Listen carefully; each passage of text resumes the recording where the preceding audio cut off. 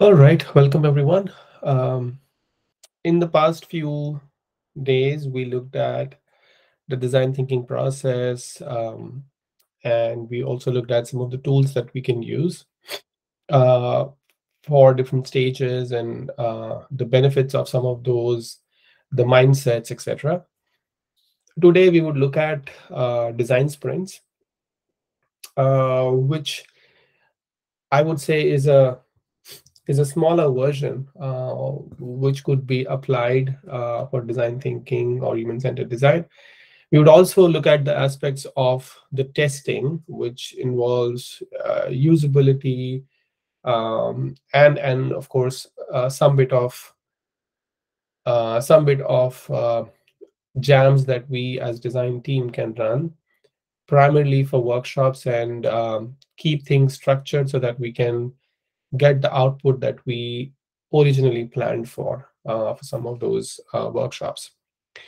So how do we create a formal way of running a workshop, et cetera, is something that we also look at towards the end.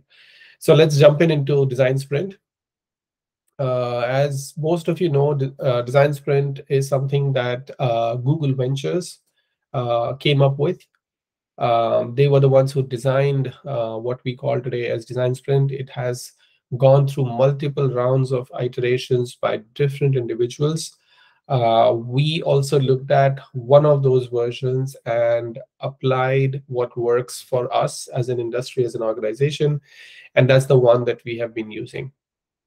Now, Google Ventures is a wing of Google, as you might know, that invests in startups and companies who need help. They don't just invest in money and time and people, but they also invest in processes and tools that these organizations or companies can implement. And design thinking was one of those pieces where they could create meaningful products using a framework, and that was then later on termed as design sprints.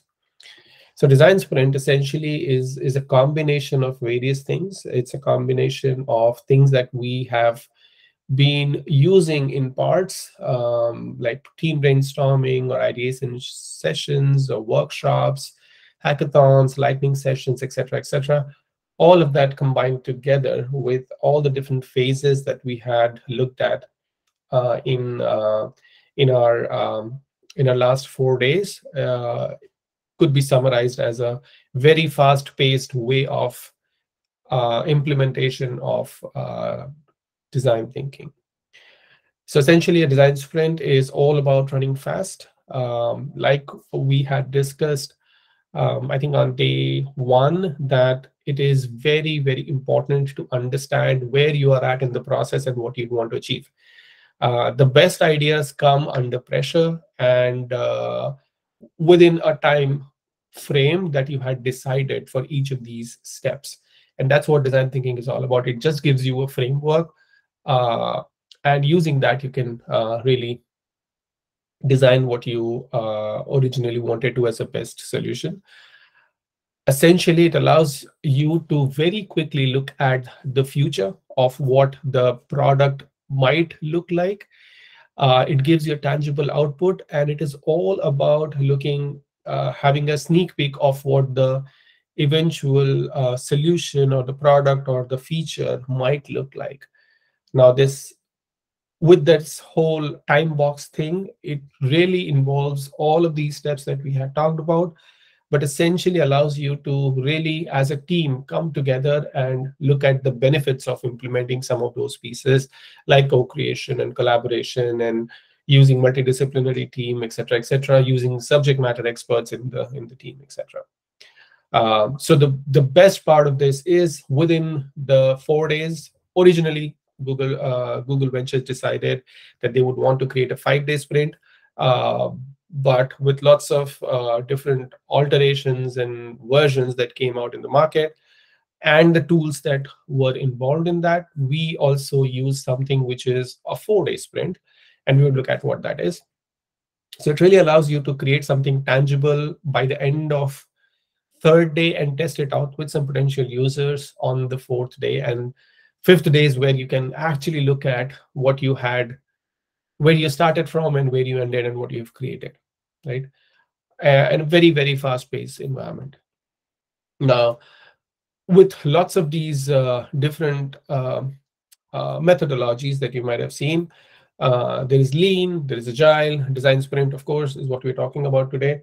Lean essentially is all about coming up with an idea, building it, launching it, and then learning from it, which is what startups do, right? They don't really go out in the market to test their idea first and then build it. The idea for a lean startup would be to quickly build something, put it out in the market, and test it out. That's what lean talks about.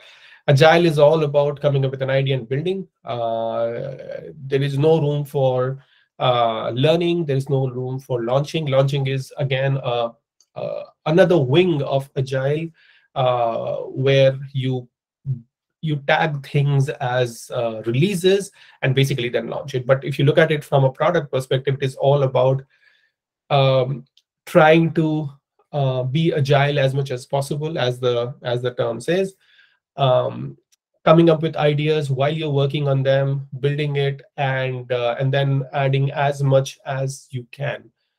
In a typical agile environment, you don't really know much about what you're trying to build, and that's where agile comes in handy, because as you are building, you add more requirements and you keep on planning for the sprints as well as PIs, product increments as we call it. But that's agile. Design thinking is all about idea and learning from it, right? We're not really getting into the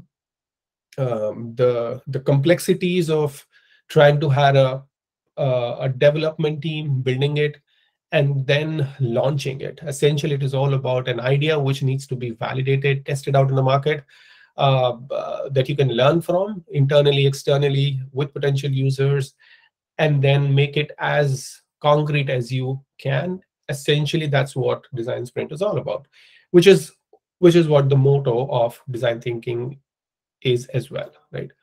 So what do you get on 4 days? You get to create tangible outputs, which are essentially prototypes.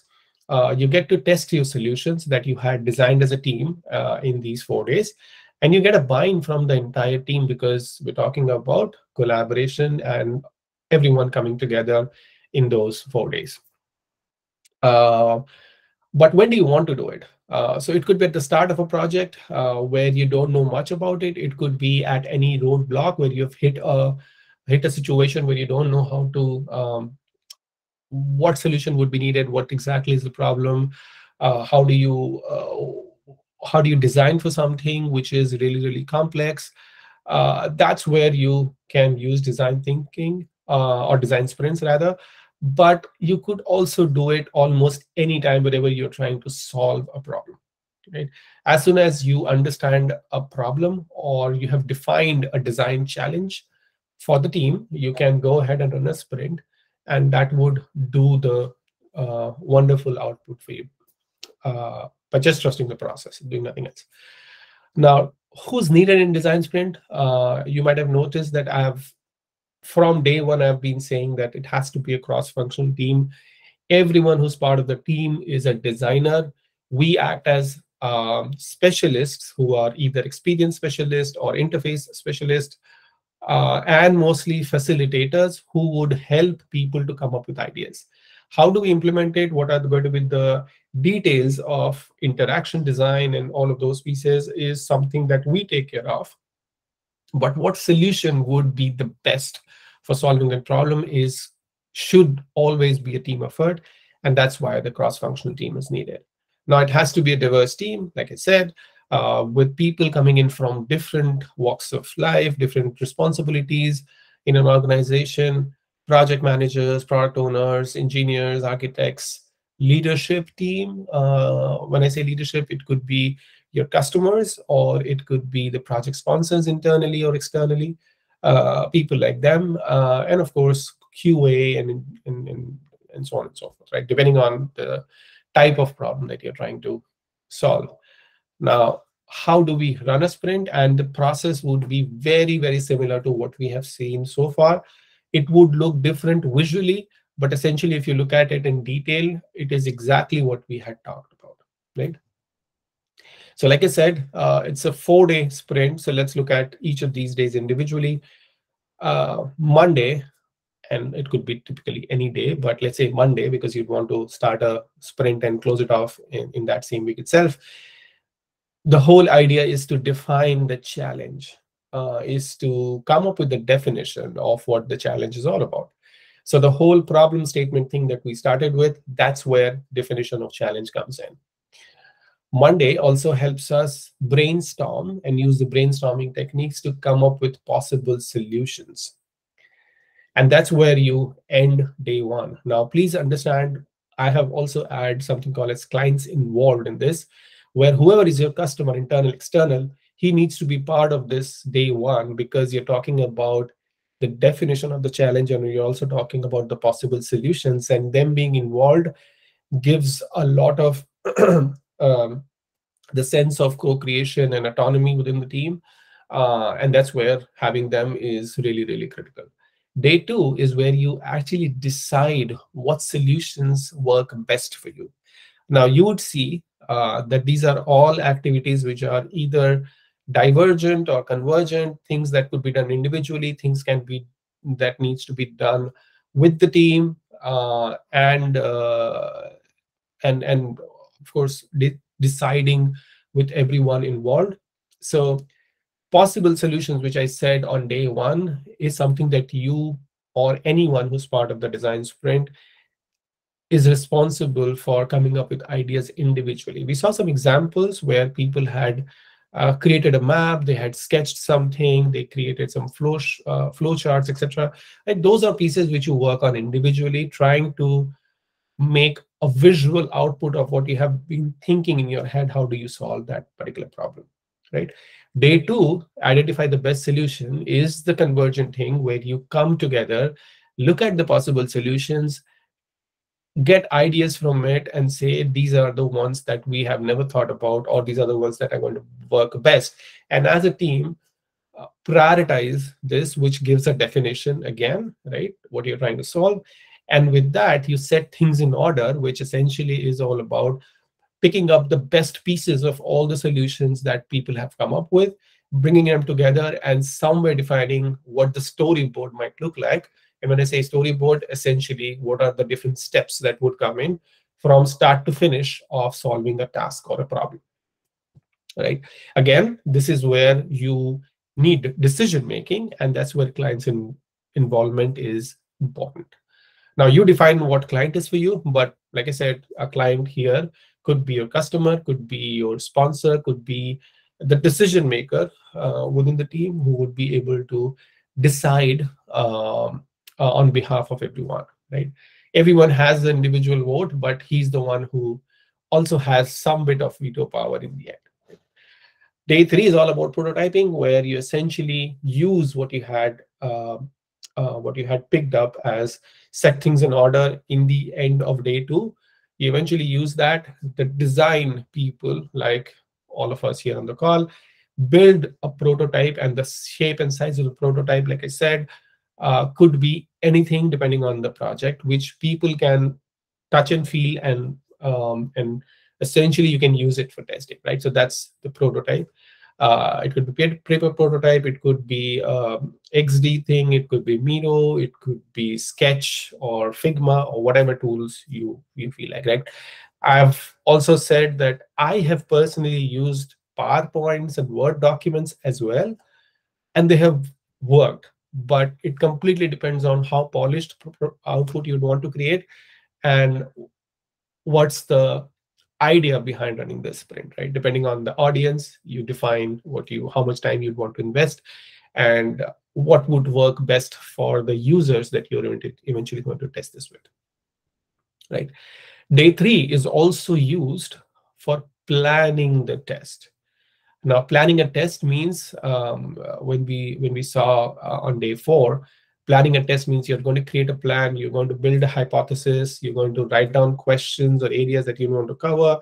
You define what kind of test you want to run, whether it would be um, a moderated testing, unmoderated testing, depending on whatever works for the sprint, whatever works for the project, or the organization or the teams involved, you would plan for it upfront.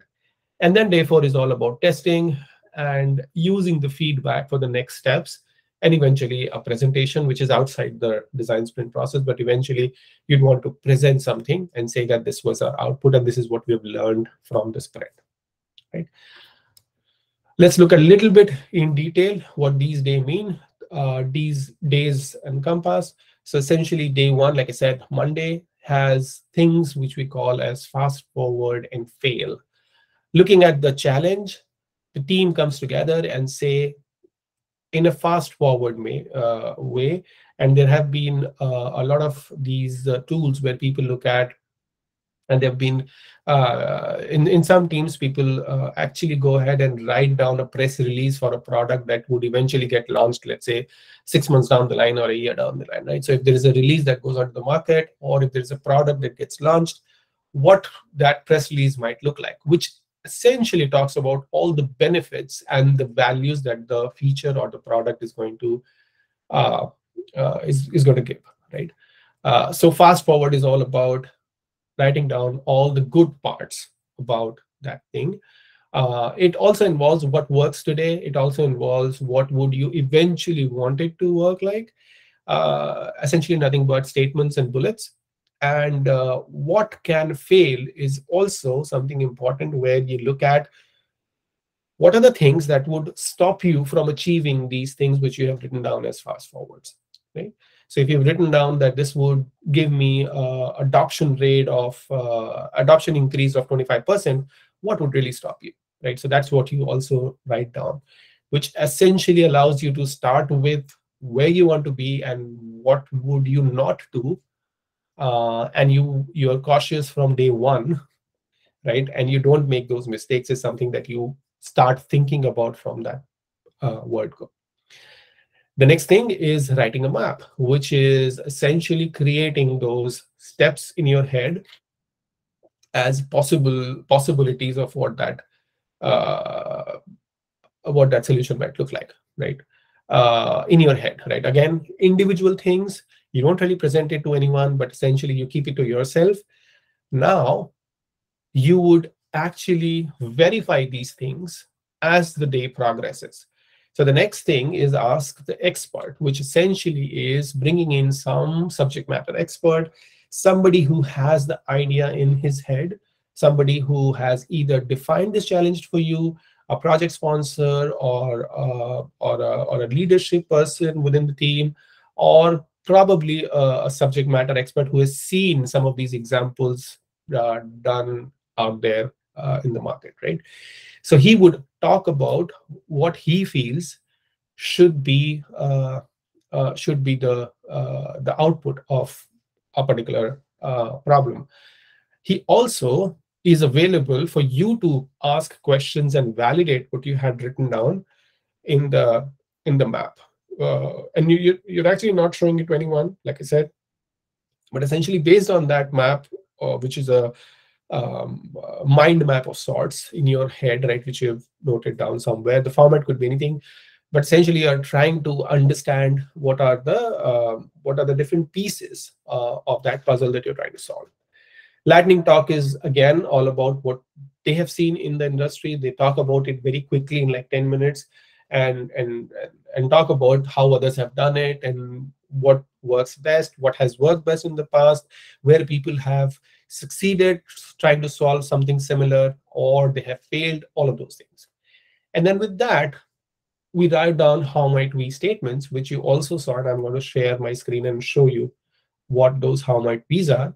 Essentially, how might we's are ideas that you've come up with, and you would write down and say these are potential ways of what I think could work when I'm trying to solve this particular problem, right?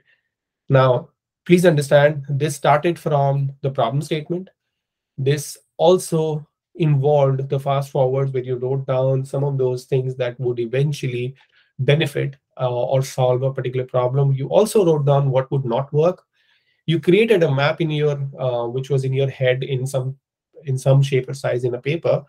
But when you listen to or when you heard the expert, when you interacted with them, when you as a team, you saw others asking questions and things that you never thought about, or you heard things about the industry trends in the lightning talks, that's where you also expand your ideas that you had written in the map and write down how might we. So this is a refined version of what where you started from, right?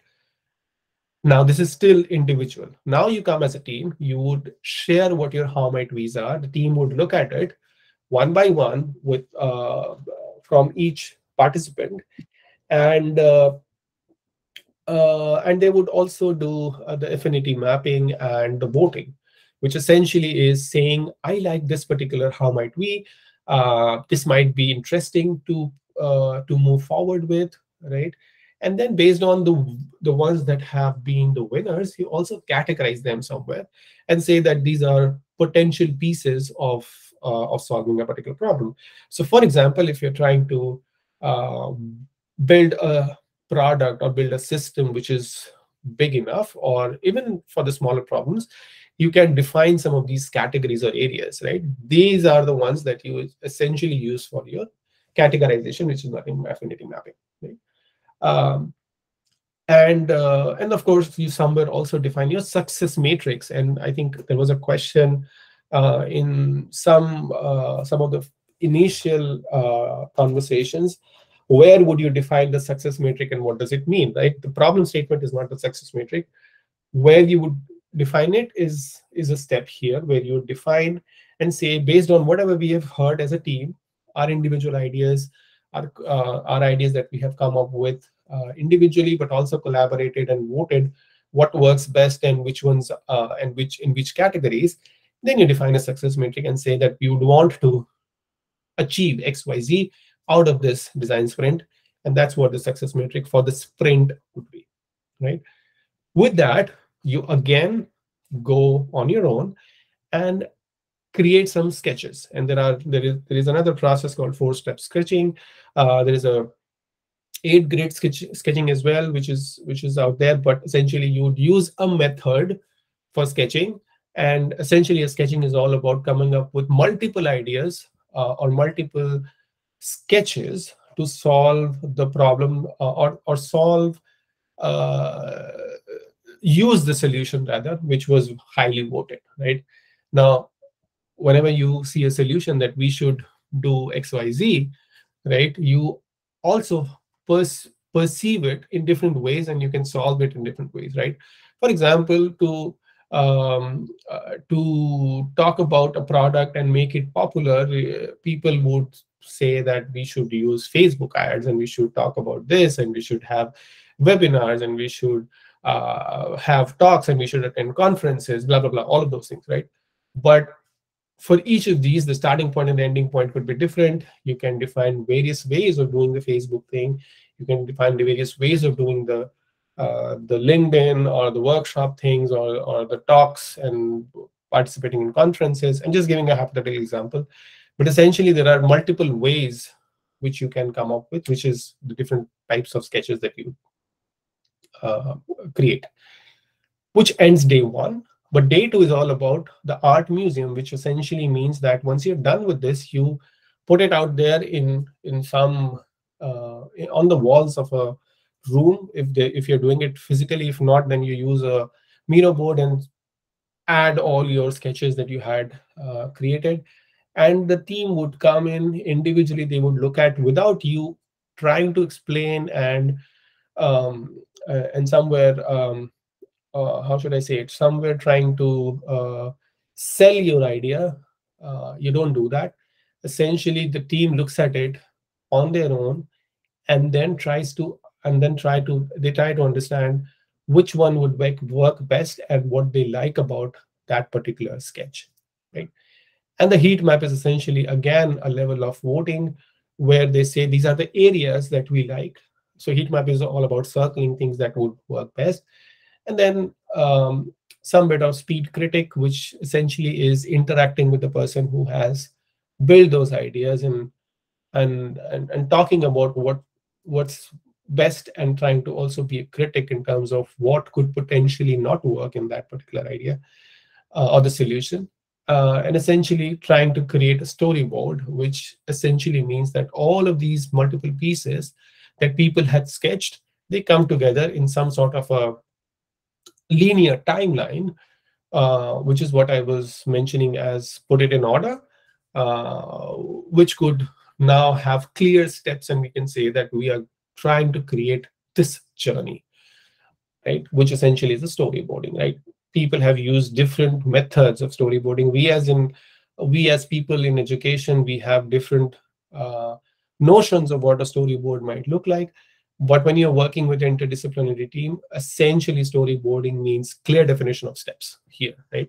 It could be visual, it could be post-it notes, it could be just square boxes with some text written, it could be anything, right? And the storyboard is essentially then used, um, and please do understand this is a team activity, right? The storyboard essentially is used to build a prototype, because you'd want a sequence of things, right? That's your prototyping, which is done by typically the UX or the UI people. You don't really need the larger team. The people who are going to test it also plan about the tests on day 3. And essentially, day 4 is all about testing, testing, testing, taking stakeholder reviews, writing down a conclusion, and essentially trying to create a presentation in the end to the larger team who was involved, and tell them how the users who used this particular solution reacted to it, right? So that's, again, if you think about it, whatever we have covered in the last 4 days, this is essentially putting things in action again in those 4 days. So very fast pace, you would actually see that some of the templates that we use, we write down time for each of the steps. So if there is a 2.5 hour workshop, if there is a 2 hour workshop that we had arranged, or a Zoom meeting that we had blocked, we eventually are giving 15 minutes for fast forwards, and the team has to quickly think about what those best things could be when I'm trying to solve that particular problem, right? And what would not work. So they actually get 15 minutes to write it down. 15 minutes gone, and there is a buzzer, and you have to move to the next step. And accordingly, every step has some time, right? It's not always 15 minutes, but depending on what takes more time, you allot those times to each of these steps. And that's where you are able to squeeze in all the tools and some of the things that we saw in the last 4 days into these time boxed activities, essentially. We've seen how might we looks like, but let's look at the success matrix. Now, there is another tool called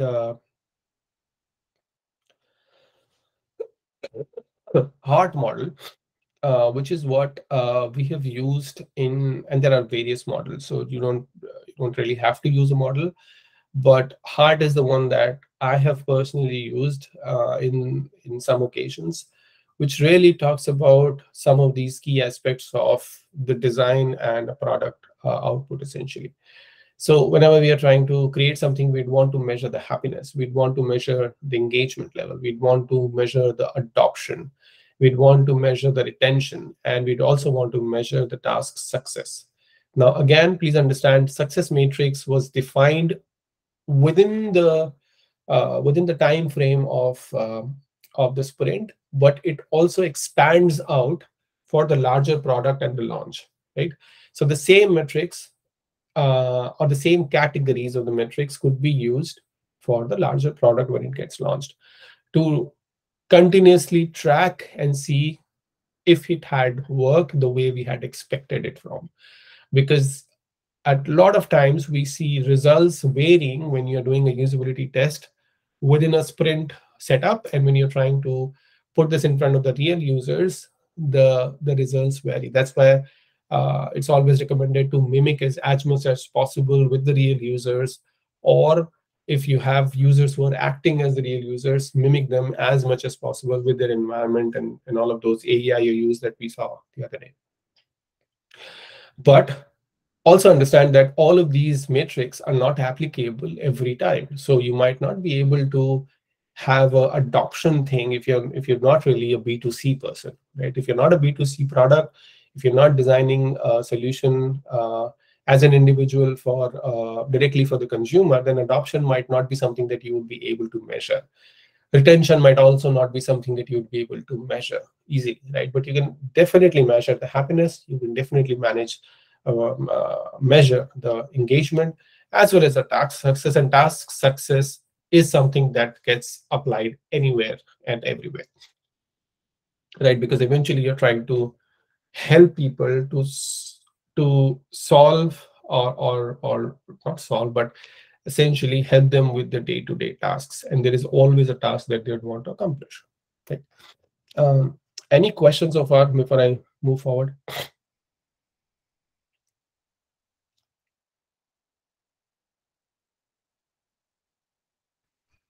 So, Gaurav, usually what we've seen is that people come up with certain ideas. Okay, you could call it a bias, or it could be an idea, or Mhm. solutions in their heads, right? So, typically, people have an anxiety of coming up with solutions, and that's what they do. When you start a sprint, you would typically want people to pour in on the first day all your questions. So that is the exploration stage that is there. How do you remove that whole bias, or uh, ask the person to really not stop thinking about the solution but get into the mode of exploration? Yeah, so that's where you do the initial what do we call it, initial s- goal setting for a sprint, where you say this is the problem that we are solving. And I think you also we somewhere also discussed, Rupali, where people tend to go out of the scope uh, of the of the challenge itself, right? Bias is going to be there always, and everyone. So in reality, if you have a architect, or if you have a engineer, or if you have a QA person in the team, they would always have a way of thinking based on their work area, right? So if there is an engineer, he would always want to make his life easier and come up with the ideas which he has already thought about in his head even before you started asking him to write down the fast forwards and all that, right? It is again and again,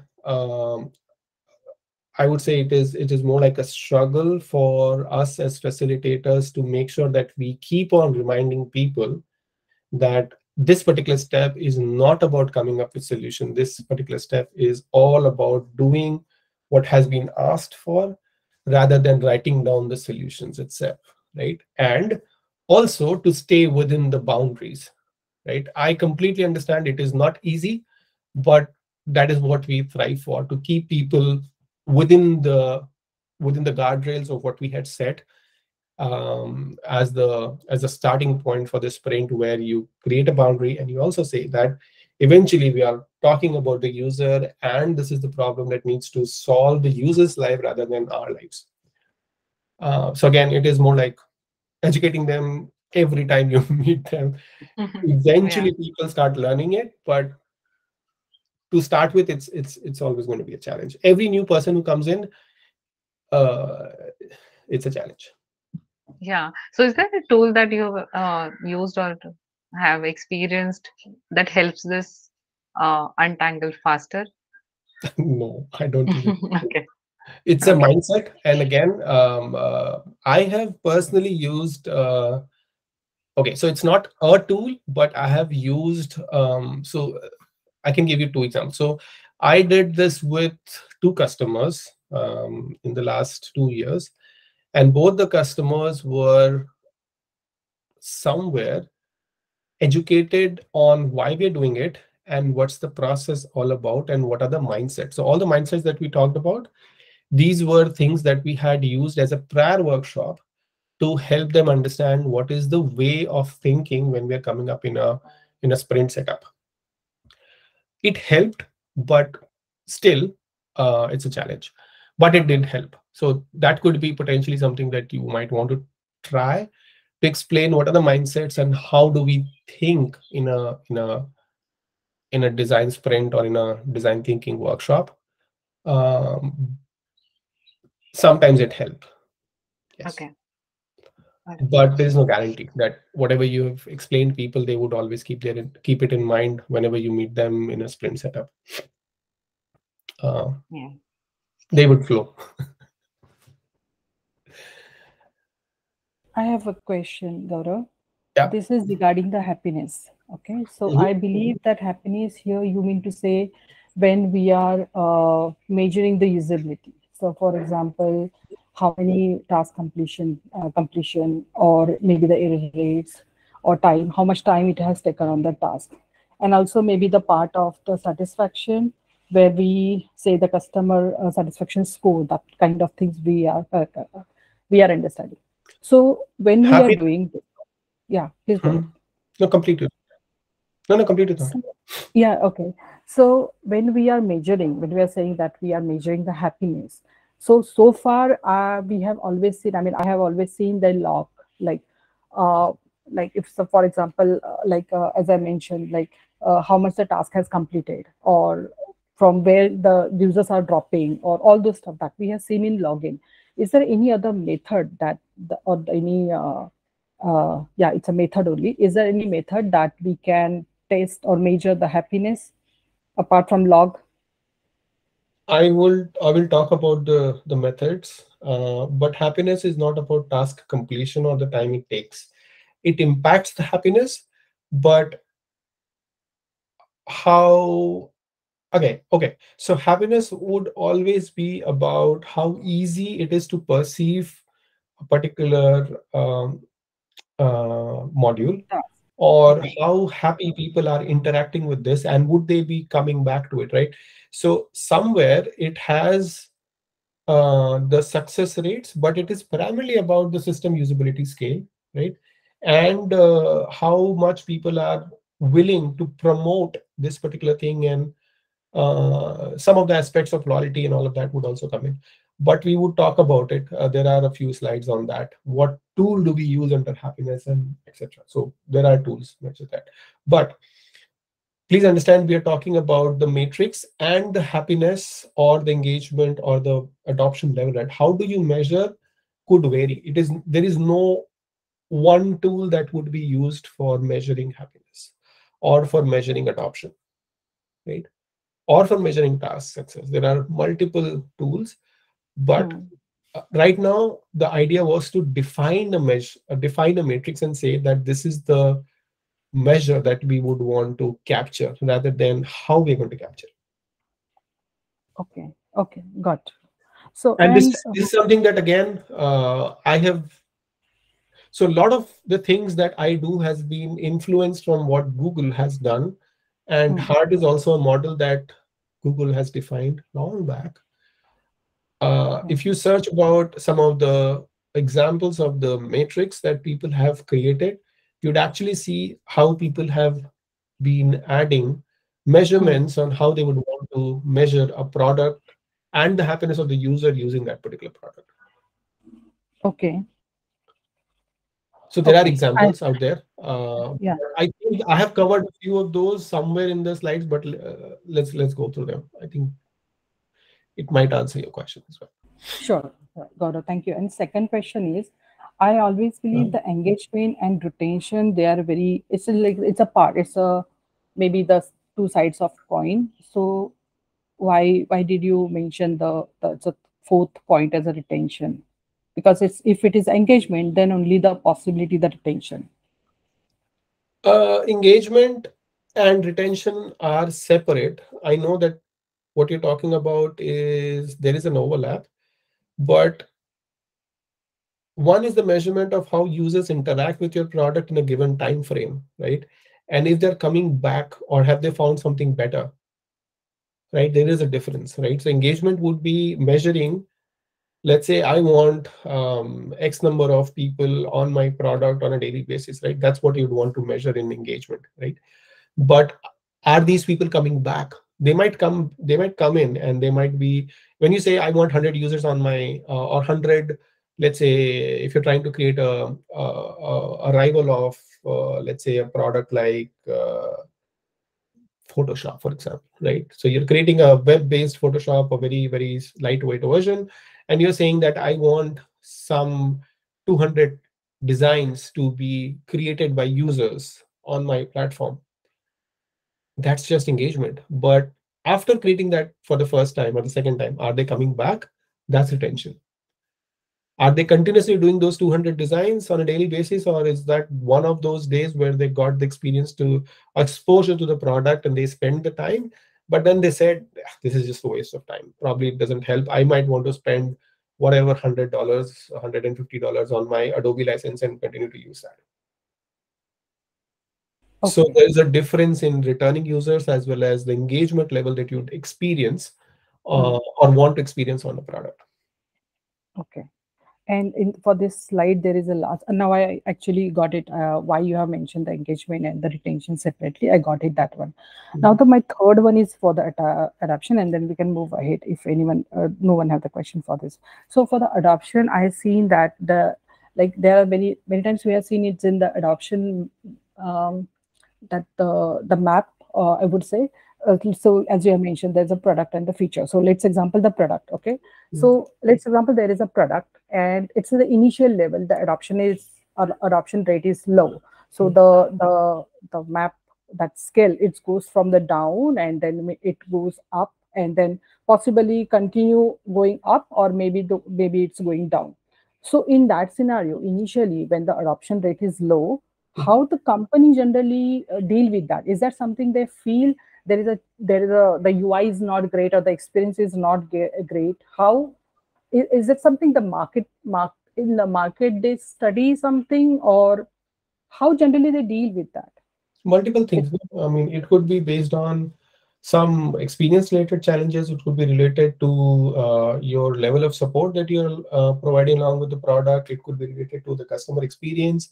It could be related to the people who the customers are interacting with while using the product. It could be your salespeople who are selling the product. It could be multiple factors that would impact adoption. There is no one measure that would help you solve that, but essentially all you can do is run those usability matrix or the tests in order to understand the usability problems on the product, right? It could be ahead of time, it could be behind the time. There is another product that is giving far more features at a very lower cost.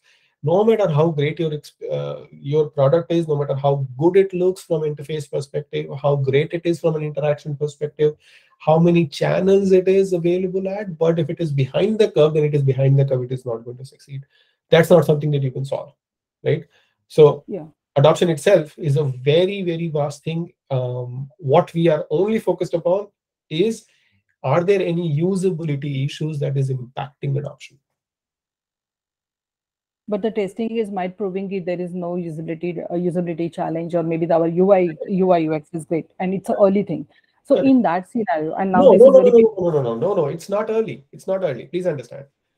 All the things that I'm talking about here is not a early thing. You remember I also talked about something called as, how do you continuously look at your product and make sure it is up to the mark, whatever you've designed, let's say 6 months back or 2 years back, it is still part of the product, but is it something that is still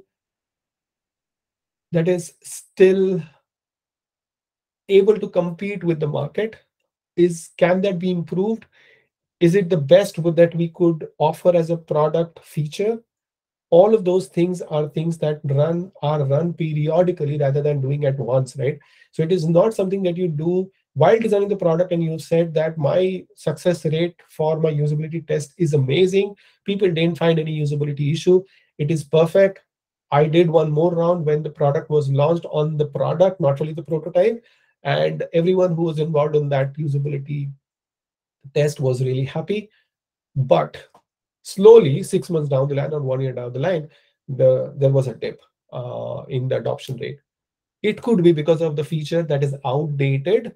You haven't improved upon it, which means that you have to continuously run every 3 or 6 months. You have to run these tests that you're originally defined, with the newer set of users who are seeing it for the first time, or the people who have also been using it and they have also experienced other products out there in the market that give a better usability. So where exactly are you lacking?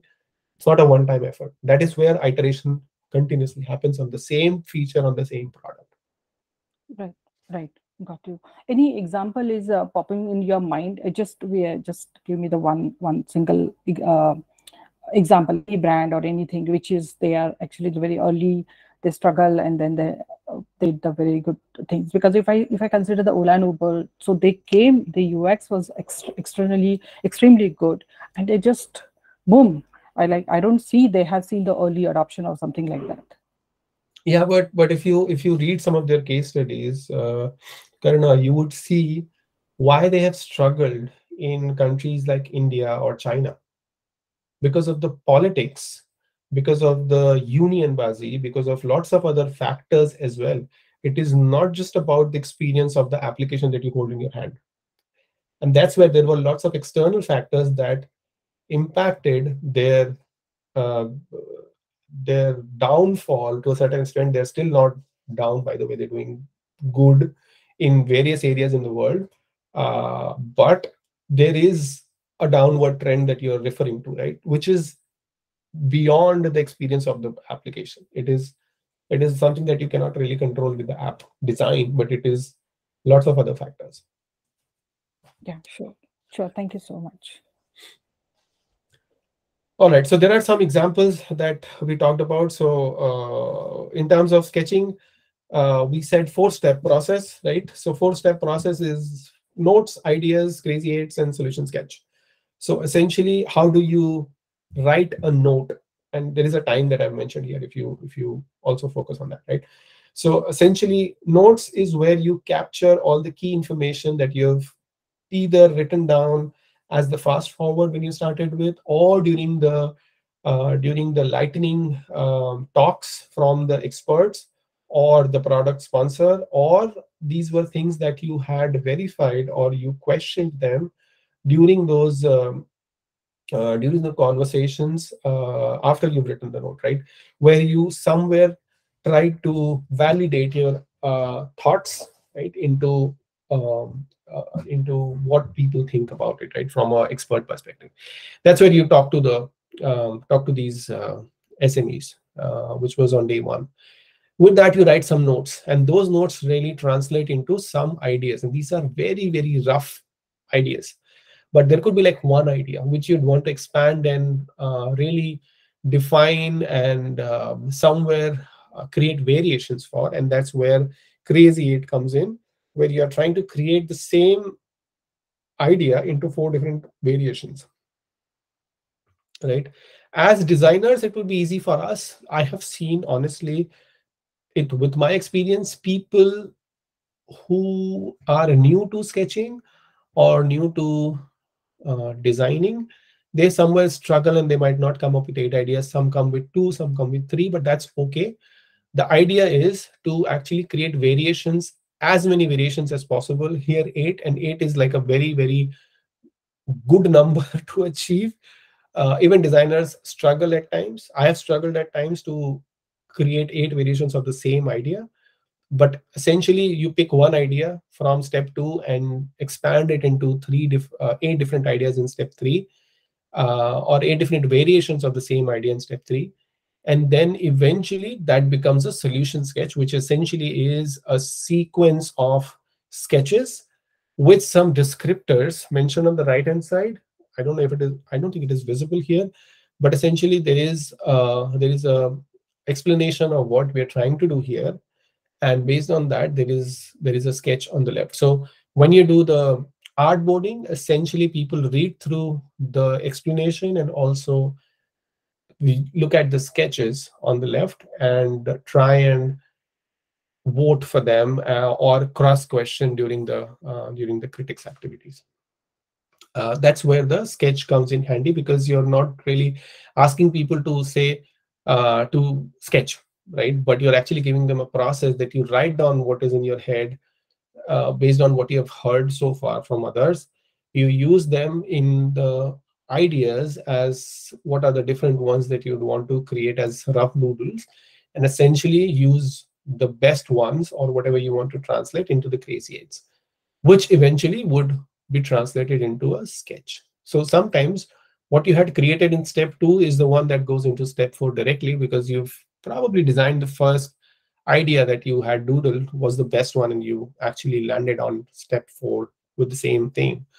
Sometimes it gets refined into crazy eights, and that's where you are able to look at multiple aspects of that same idea and create variations of that into the step 3, and that really solidifies what you've created in step 4, which is the solution sketch.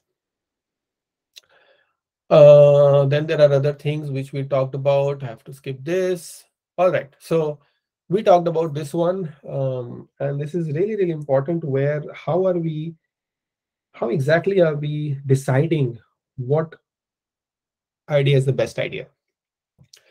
Everyone would come up with their ideas and they would feel that my idea is the best one here. But essentially, we look at it in an effort versus impact scale at the time of voting and after the voting if there are ties, right?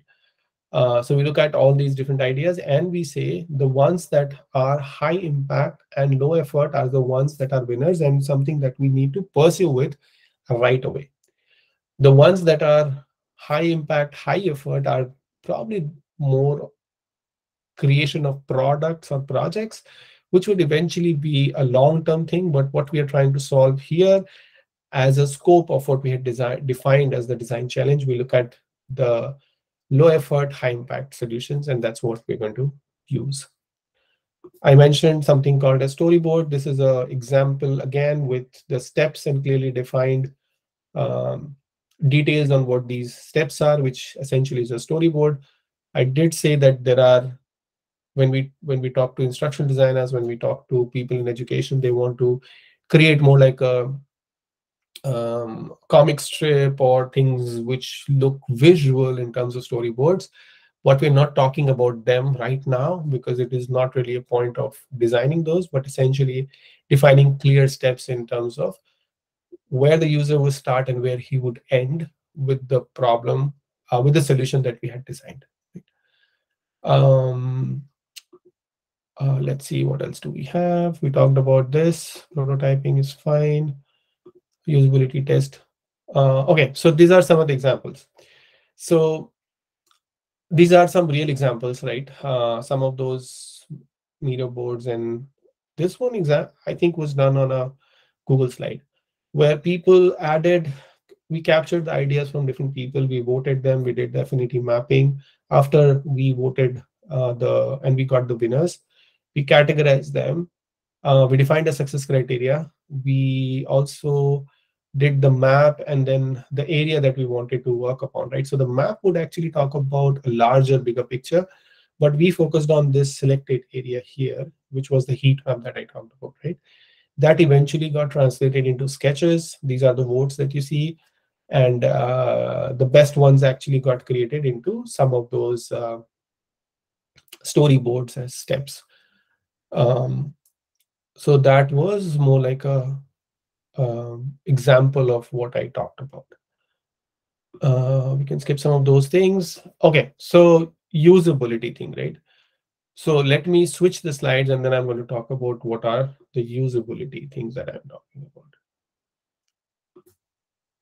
All right, so now this is a little bit, how should I say it? This is a little complex topic to understand, but I'll try my best to explain it in whatever time we have. So we talked about HEART model, and HEART, like I said, stands for happiness, engagement, adoption, retention, and task success. Um, Traditionally, this has been, I mean, the traditional ways of measuring a product was focused normally on gathering the data as much as possible from a quantity perspective, but we are also talking a little bit around the qualitative aspects as well. Happiness essentially is more like what we would want to capture in terms of attitudes and surveys that we'd want to run on the product, right? Now, Some of the things that would come under happiness would be satisfaction, perceived ease of use, and NPS. There are more, but we are only looking at these three for now, right? Engagement. Uh, Engagement itself has number of visits per user in a day, week, month. Like I said, within a time frame, how many people were active on the platform, or what was the concurrency. That is what you measured here. And then number of completed actions that you would want to see as the completion rate of some of those tasks that you had defined as part of your solution. That is also something that we capture under engagement. Adoption, again, like I said, it's how many new people are coming onto the product, but usage of the new feature that you had defined, that you had created, what is the measurement of that? Um, any new subscription registrations created using the feature that you had, or because of the feature that you had created, and new purchases as well, right? Lots of factors that impact adoption, but again, it's more of a B2C thing where you're actually designing directly for the consumers and they're the ones who are paying for your service. That's where adoption is primarily used. I haven't used it, at least in the products that we're talking about. Retention, as the name suggests, is straightforward. Now let's look at some of the tools. And tax success, I think, is also very straightforward. I don't think we need to spend more time on that. So while defining the matrix, each of these categories are defined into goals, signals, and metrics. So the goals would be things that you'd want to measure at a high level. Signals are the ones that you would be able to capture. Things that would be the triggers, and metrics would be more like something that could be measured, right? That's where a numerical value of sorts would come in as the matrix, right?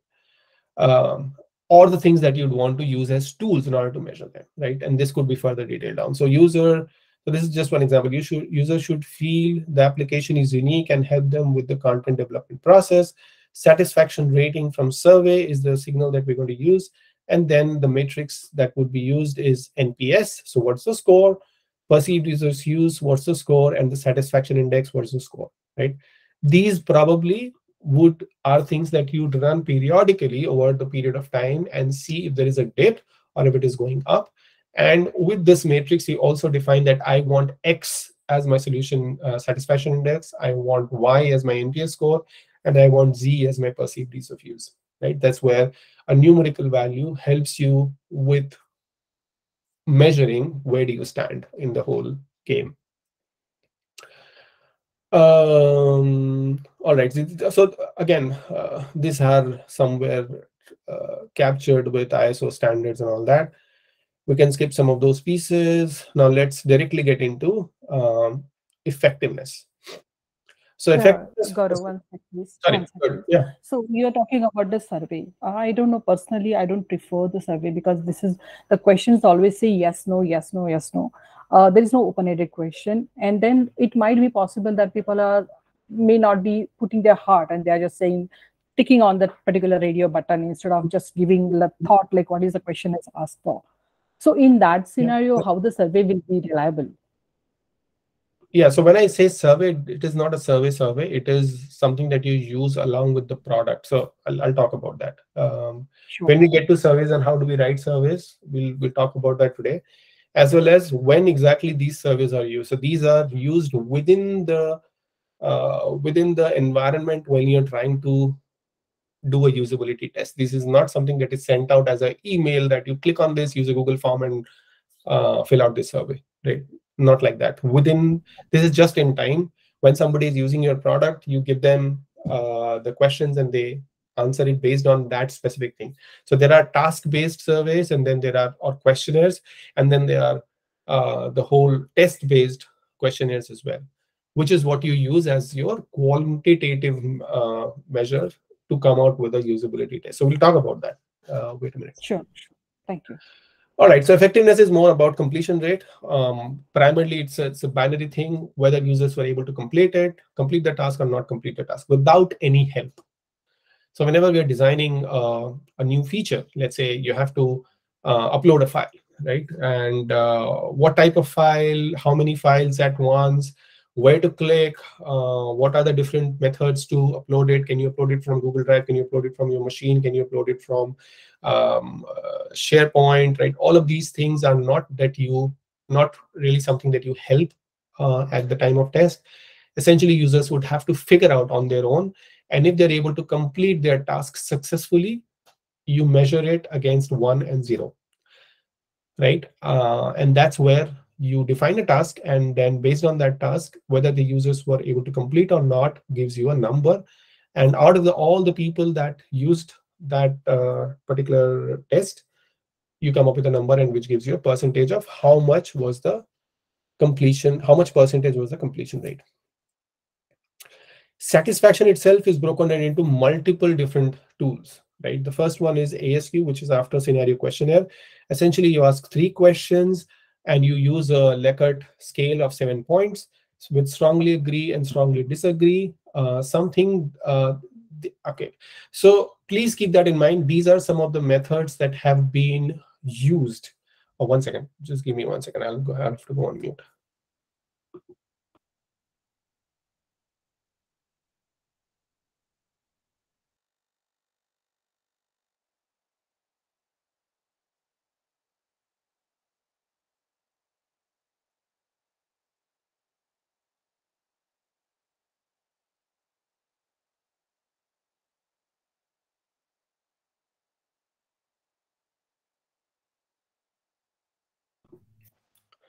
All right, sorry about that. So, okay.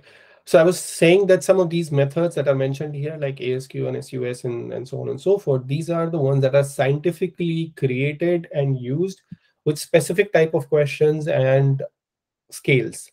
So these are tried and tested out methods. How do we use it and where do we use it is something that defines whether they would work or not, right?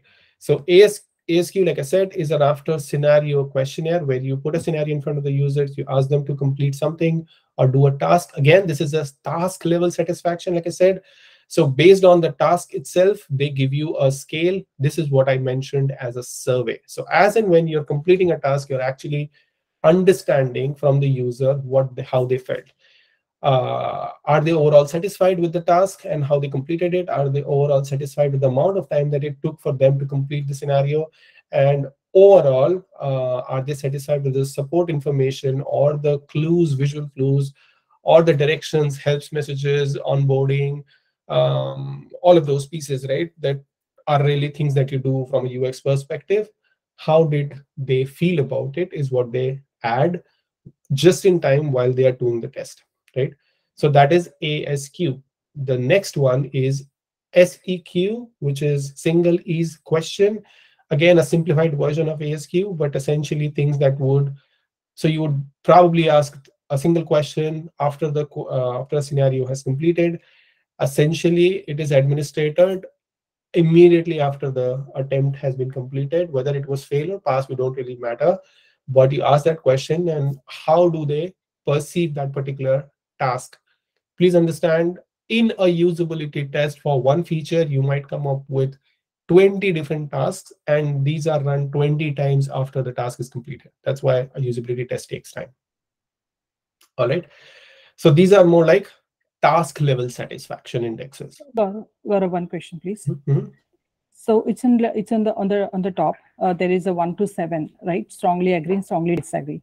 Yeah. Why there are the 7? When if I'm keeping the 5, which I've seen many times, so 3 is the midpoint of it, and strongly agree 1 and 2, like the extreme agree first, and after the third there are the 4 and 5th. So this is the better measurement than the 7. So why they're the 7? Why, Yeah, it could unless be a 3-point scale, it could be 5-star rating, it could be anything that you can think about. But like it I doesn't said, make any difference? yeah, this comes from scientifically proven methods. I am not defining it. That's where I have used exactly how it was defined by psychologists, because there's psychology behind it as well. That is where a 7-point scale is used. Okay. Okay. We might think that 5-point star rating would work best, or if I have a 10-point scale, it would also work best, or I might use just 3 things. 1 is fail, 2 is average, 3 is pass, right? People have done that. But this particular method and the calculation that you use on top of it has been derived from this. So it is not really giving you 1357. It is actually allowing you to add a formula on top of it to come up with a number. And that is what is measured only by a 7-point scale. Okay, got you. Thank you. All right. Okay, so the next one is test level satisfaction, which is SUS. I am more interested in this always, because this is a quick and dirty way, and probably the most reliable tool that you can use for usability testing, which consists of 10 questions. And again, you would see the difference here. The number of questions increase, but the scale is decreasing, and you would only have 5 options here, right? Uh, all right, so agreement and disagreement, but the questions are, I think I would like to use this system frequently. I found the system unnecessarily complex, and there are trick questions here. Please understand. There would be certain things which would be on the disagreement side. There would be some questions which would be on the agreement side. And the way they are written. So the idea is not to modify the questions, not to change the scale, but to use them as is, no matter what we are pressing, right? So things like the variation functions of the system are integrated, are they loosely coupled? What's your idea about it, right? Again, these are things that you don't have to always use on a software setup. You can also use it when you're designing a remote control, for example, right? These are things, these tests or these tools can be applied anywhere, right? So that's your sus, but the calculation is a little complex here. So you would see the calculation here. For each odd number response, so there is a even number and odd number here, right? For each odd number questions, we subtract 1 from the score that was received. For each even numbered question, we would subtract their value from 5. So again, like I said, there are trick questions here. They are mentioned in certain order. We are only supposed to keep that order and that scale every time. So with that formula that you've applied for each user, now the values would be available for you as the total, and then you multiply it by 2.5, and the number that you get could be used on this scale here. So I'll quickly maybe open this one, and let's see if you're able to see what I'm showing. All right, do you see the Excel sheet now? Yes. Yes. Okay, so we're not really concerned about what the question was here. We are only capturing the results because the questions and the values of the scale never change. So either it is 1, 2, 3, or 4. Based on that, we use the participant and we use the number, and that's what the number comes in here, right? So you would see that there are these differences and these calculations with every odd and even number, what happens here and not, all of that. And with that, you get a total number. So you would see that something was subtracted by 1, something was subtracted from 5, so on and so forth, based on the questions. And then you came up with this number, which is divided, and you did a 2.5 times. So with each participant, you get a sus score, which is mentioned here. But if your sus score is 65, what does that mean? That means, I'll go back to my document. The 65 means that you are marginal, and you are somewhere sitting in between the high marginal thing. So it is neither not acceptable nor acceptable, but somewhere sitting in between, which would give you a grade scale. And this time it would be a D, and the score would be 65. Now, how do we use it? We come up with a grade scale and say that this is A, B, C, D, E, or F, right? There's no E, A, B, C, D, and F. And the number, which is the rating. And with that, every time you run the test periodically, you're able to see if you're either growing or you're going down with the same result. And that's where this comes in handy, because you're talking about the full test, not really one small task that was there on the test itself. NPS, all of must have seen it. A very good example is I think what's that called? Shopper Stop. Every time you make a payment or you buy something on their counter, they have this scale added right there. As soon as you make a payment, the person standing behind the counter is going to tell you, please use the scale, please rate us, and they capture it every time a purchase is made. A very good implementation of this. But what we're interested in here is how do we break down the scores, right? So 0 to 6, and if people are really promoting our service or this product or this organization, 0 to 6 is something that are these detractors, and they're not going to be promoting us at all. 7 and 8 are the passives, and essentially they may or may not, right? But the ones that we're really interested in is 9 and 10, which are the promoters.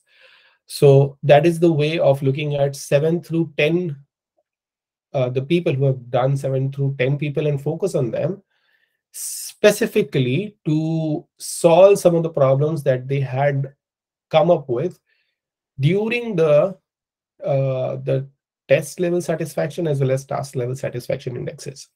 So based on their responses, there are also open-ended things which we do on a unmoderated test, right? Which are then used to make sure that we convert the passives into promoters and detractors into passives. There is a very, very less chance of converting the ones who have rated from 0 to 6 into 7 and 8, but there is a big chance that you can convert the ones who have rated 7 and 8 into 9 and 10 and make them promoters. And that's where you focus on. This is your focus area. So the ambers are the ones that are usually used to turn them into green, and all the feedback that the people in the green give is the ones that you continuously keep and you never change those, right? So that's more like your NPS. And then there is this calculation for each of these things. Like now comes the math, right? So with everything that you do as a quantitative thing, there is a math behind it. So effectiveness, there is number of tasks successfully completed and total number of tasks undertaken by 100. That gives you a percentage. Efficiency is also calculated based on the tasks that were completed per second or per minute, and that's what gave you the time-based efficiency. And then there is a big formula that you apply based on the total number of tasks, the number of users who came about taking the test, number of people who were able to complete it, people who are not able to complete it, and all of that. That gives you a time-based efficiency scale. And we talked about some of those already, right? So that's more like what you would use. Depends on the type of the project and how you're using it. But how does it look like is an example that I will show you. So this was one of the tests that was performed long back for one of our customers. And like I said, you come up with the task, and there are these 4 tasks and clear directions given on how to use them. Again, these are things that were done on a clickable prototype, not really something that was already built out.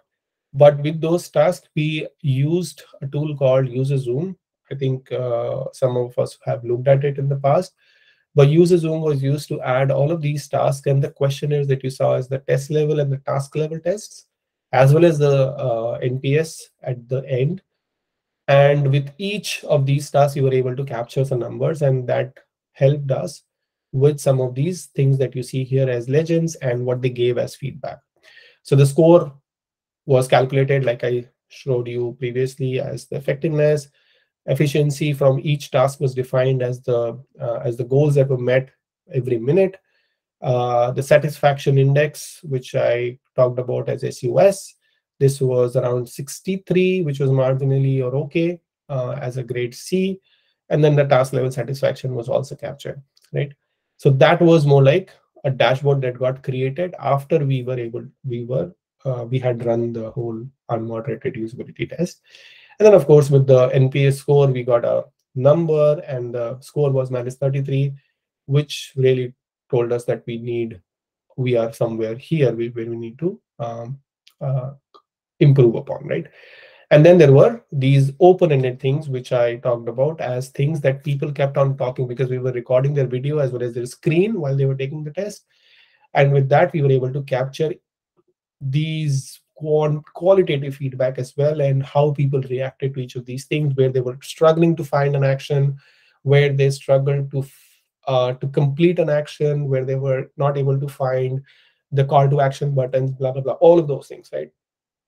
So all of those things got captured, and based on that, we came up with certain suggestions, and those are the ones that we used here. And this was then used as the next phase to modify our test into another design sprint, and we completed that with a better score. I don't have the file handy with me, but we were able to compare the results from this one to that one with the improvements that were done on the between these two tests. All right. Again, a very big area, like I said, very, very complex, but very useful to talk about numbers and debate easily and defend your designs and the solutions you've created.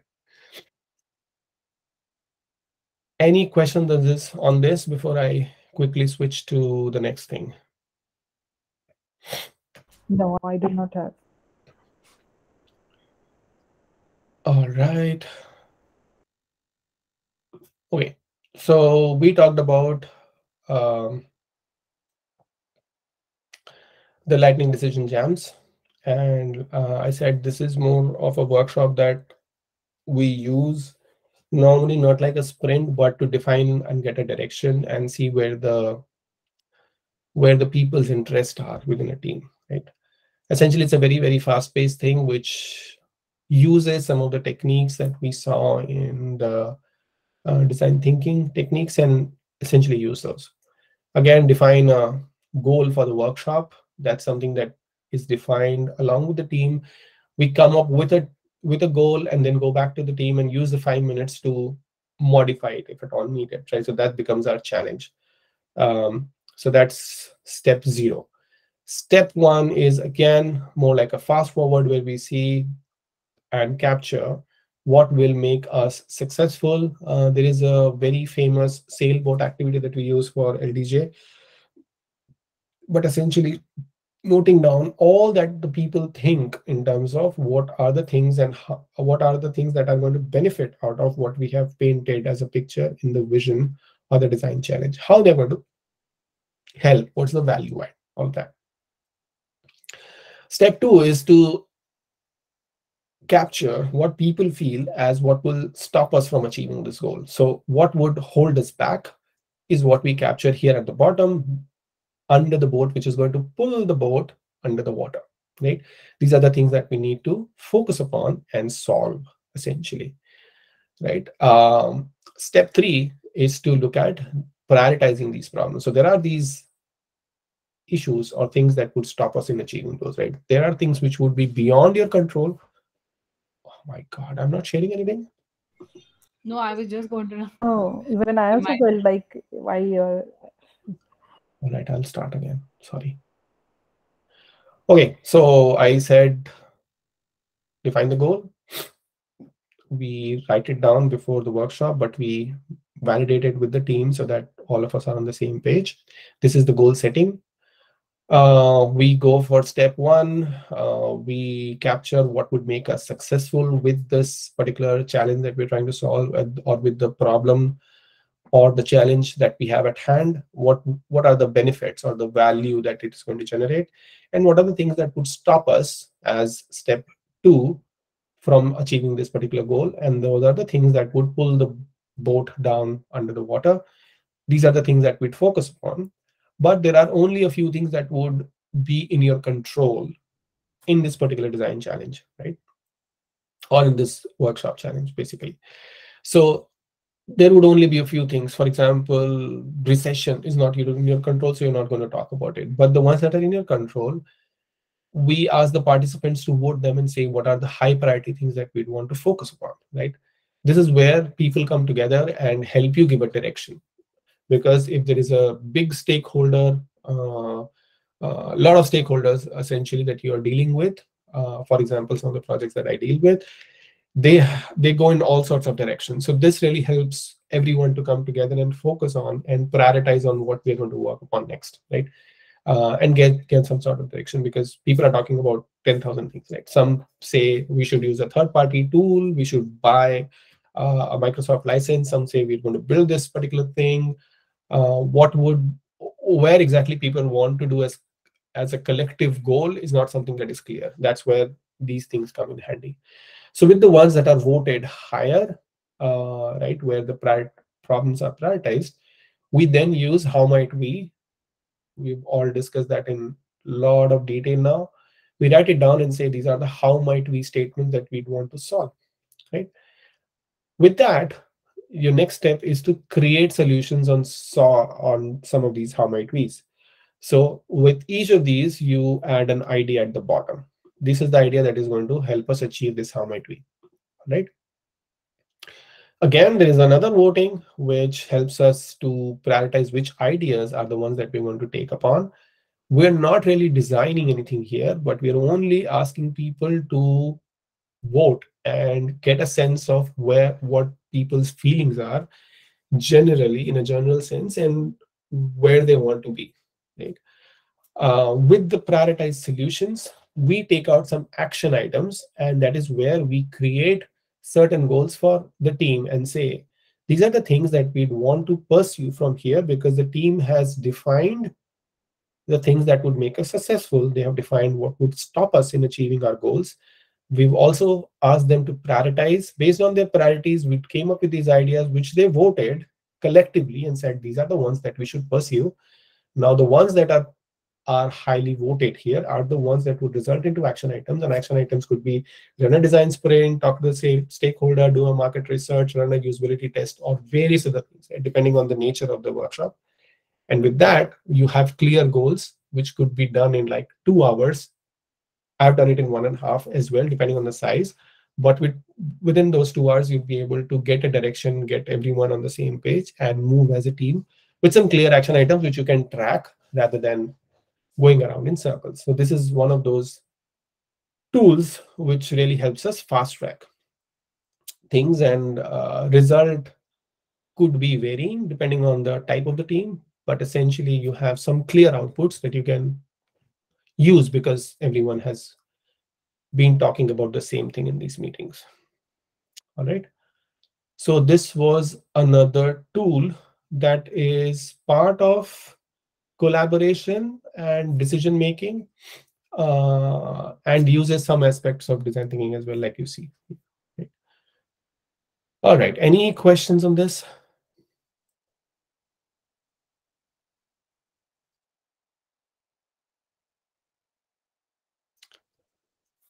All right. If that is all, I think we have arrived at the end of our uh, series of meetings that we wanted to have. And essentially, this is what we wanted to achieve. As a team, if we work together using some of the tools and techniques and mindsets that we talked about, we can focus on correct problems. We can have team alignment with the testing techniques and keeping everyone on the same page. We'd be able to get 360-degree validation. We can easily define measures for success and the criterias. Because it is fast paced and you always come out with a tangible output, it saves time and money, and you get some real feedback in the end because that's what you expect, right, with some of these tools and techniques.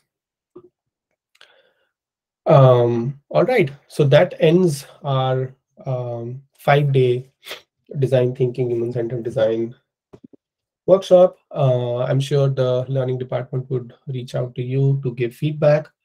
I hope it was helpful. Thank you all so much for spending your mornings with me. I wanted to express my gratitude towards you from last 5 days. You have spent with us 450 minutes, and you're constantly talking, and you are giving that knowledge to me. I think, and the best thing is like you allow us to interrupt any time, any moment for those questions. So for me, at least, it is very difficult to carry the question and then keep learning. So it was really helpful for me. Thank you very much, Gaurav. Uh, Good that it helped you. Yeah, I would second that. Definitely, this has been very interesting, and especially the pace that you had, Gaurav. You did not really haste through and skip some of these key things. So I think it is really great. Thank you for these sessions. I hope you guys use some of these tools from now on. Rupali, I'm still supposed to share something. While I joined this call, I remember that you asked me to share some of those files, which I haven't yet. But I think I'll make it public, and everyone should be able to access them later on. Sure. And one last question, right, before while you end this. Um, Now, this is a philosophy or methodology if you talk about design thinking, right? Mhm. Now, and then there are all of these tools that we spoke about, this whole concept of design sprints and all of that, right? And what I also see is even if we don't, so we might not have a big gray problem to really run a complete design sprint, but then for any problem that you have and it is even a smaller problem and that you would want to solve it, you can just pick up some of these tools, put them in a sequence that it is expected to, with this whole methodology that is there, and still it should work, right? With your Absolutely. experience, what do you think about it? Absolutely. Yeah. Absolutely. The problem could be big or small. The problem could be things that you have no idea what you're trying to solve, or it could be easy and you already know what you want to achieve. But at the pace at which you move forward, that is really helpful.